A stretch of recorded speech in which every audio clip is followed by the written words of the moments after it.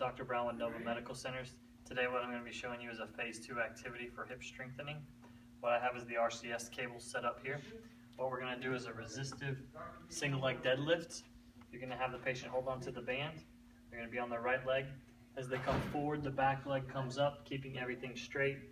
Ultimately, they want to get parallel to the ground and then squeeze the glute on the way back up to the starting position. Thank you.